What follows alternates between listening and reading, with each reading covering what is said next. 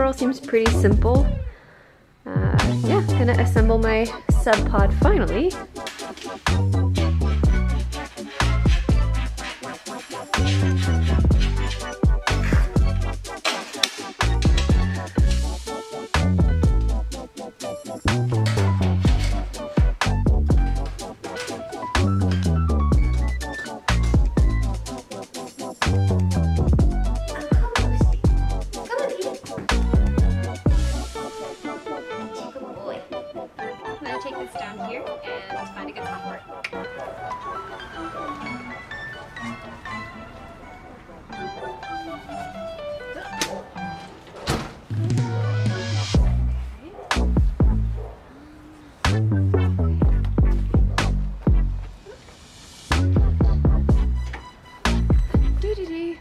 I have some composting. I'm taking it out. Okay. Now I need a bunch of soil.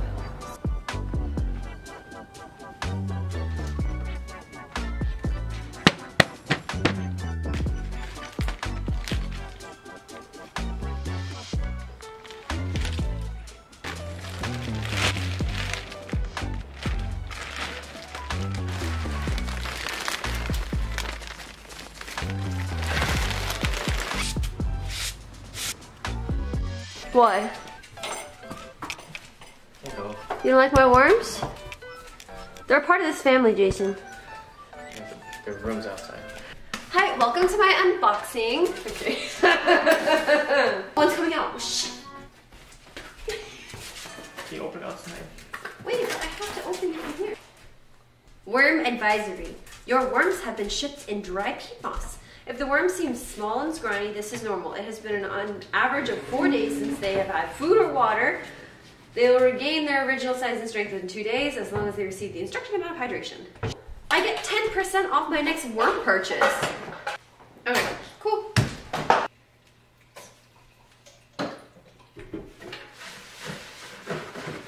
Since my worm friends arrived in the evening, and I can't really see what's going on in the backyard, I'm going to plant them tomorrow. I'm going to release them tomorrow. So they'll be staying indoors, Jason. I rehydrated the cocoa coir. It filled this entire thing. And I'm putting this on top so it'll be ready for tomorrow. Okay, it's worm time. So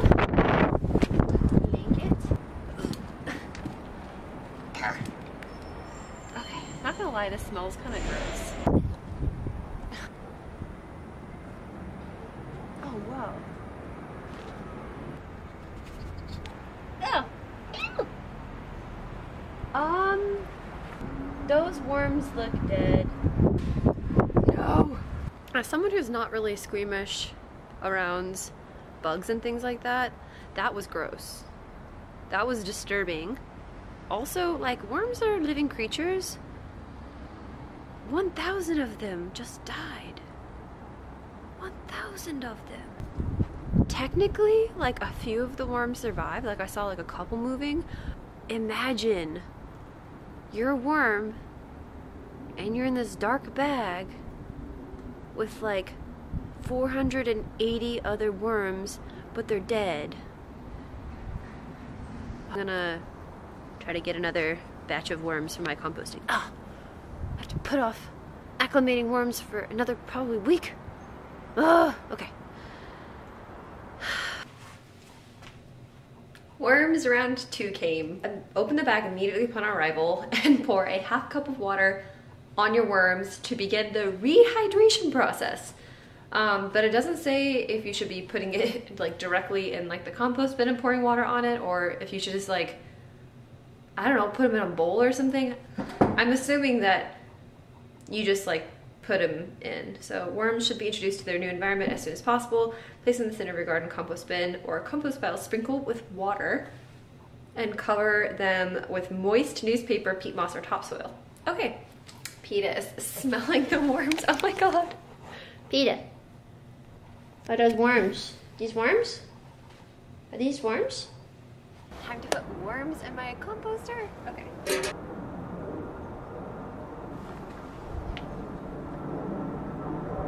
Oh my god.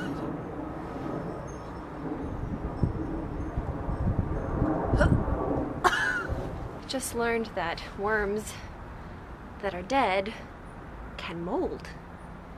And that is what they've done. So I need to scoop out moldy worms. Oh my god. Oh, they're alive! Yeah! It's alive! It's alive! Alrighty, buds. Here you go. Here's your new home. Whoa! They're moving. Whoa! Any worms in here left? No worm left behind. It's alive. So, next group of worm. Okay. Oh, that's really dry mix. Okay. Are they alive? Yep. So I just pour some water on top. Splash Mountain. Do they need food? No, so they can't eat for a couple days. Okay, I'm gonna tuck you in bed. It's called a worm blanket. Who is it? You want to keep that, reuse it? No. Pack some, Ew. It smells nasty. It smells like worm. I didn't know what worms smelled like until now.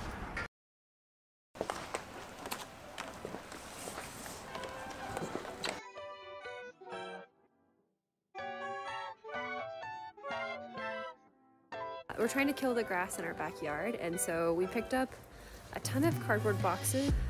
Yeah, this is, we were looking at different methods for killing grass, and this one seemed to be like the most, I guess, like not using chemicals. So we're just laying them down here, and then on top we'll go mulch, and then we're trying to actually convert this to pea gravel. So it's just like muddy mess everywhere.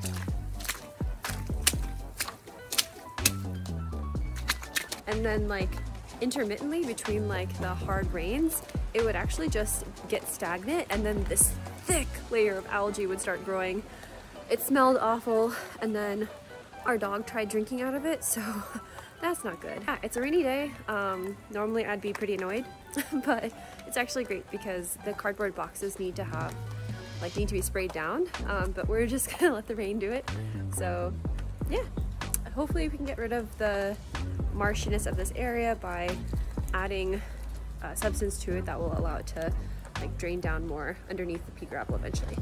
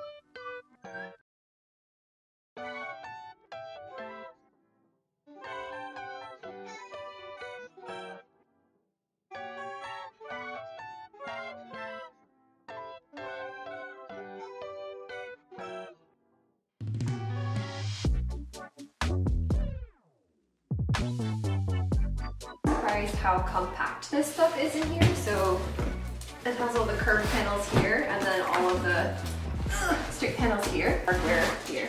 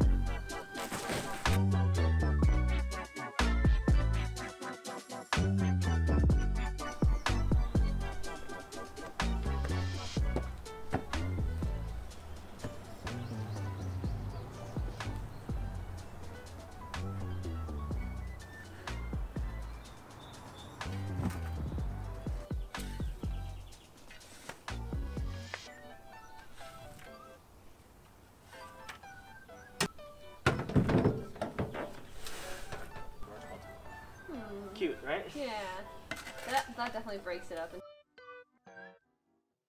Oh, perfect. Here. Shake it.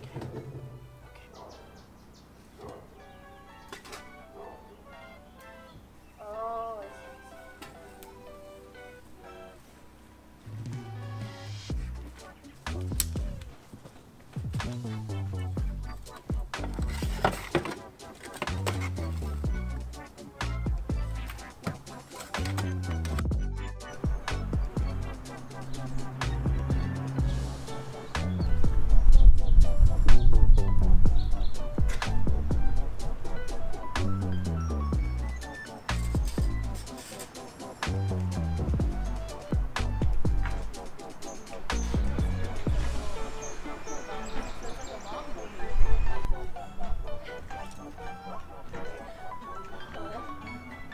I bought some praying mantis babies.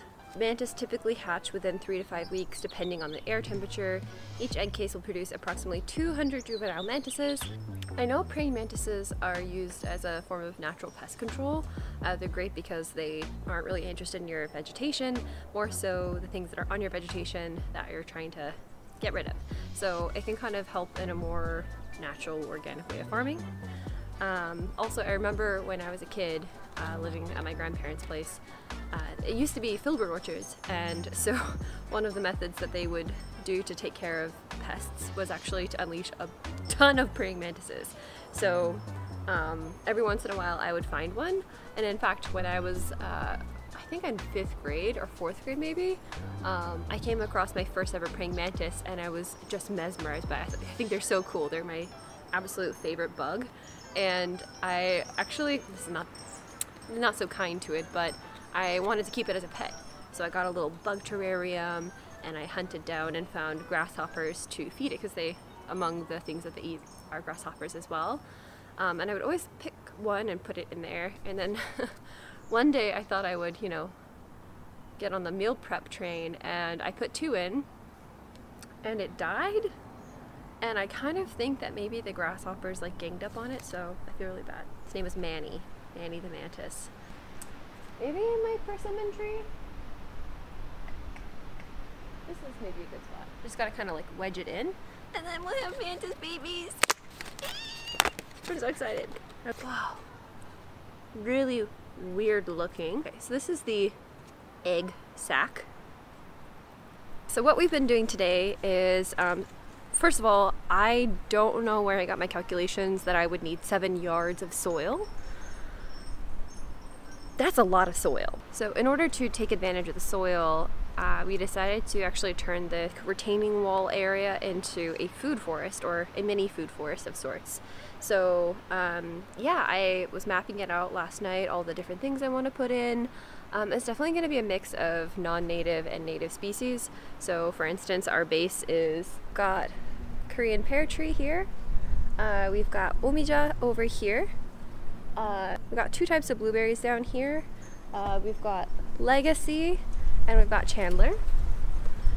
Persimmon tree right here. I've also got 3 yuzu trees. Yeah, the goal now is to just fill it in with shrubbery and bushes and herbs. The reason I chose some non-native species is because, well, they're really important to Jason's food culture, the foods that he really loves, and as well as his parents who are going to be moving here with us. So I thought it'd be really impactful to be able to grow it here rather than having to have it shipped over from, Korea, Japan, China, wherever they come from. So yeah, we're gonna have a genyip corner, and then at the base we're gonna do gomchi, and then I'm gonna have some chinamol over here, and I'm gonna kind of fill in with some stuff that I like too. So I have some currant plants, and I have an elderberry over here. So I'm really excited.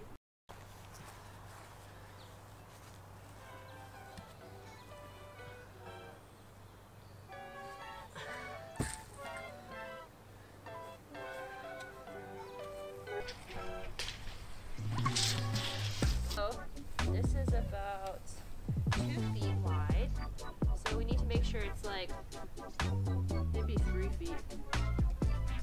3 feet would be ideal. This way.